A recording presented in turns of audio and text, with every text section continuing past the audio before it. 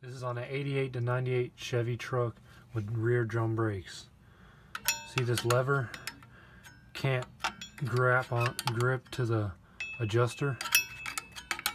It's because this spring right here needs to be flipped all the way around so it can be tighter, and pull it up and it'll latch in right there.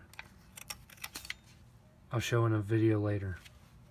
Alright, this is on an 88 to 98 Chevy truck with drum brakes on the rear. So if your brakes aren't staying adjusted, this could be your problem. This has to snap back. Our spring was the wrong way.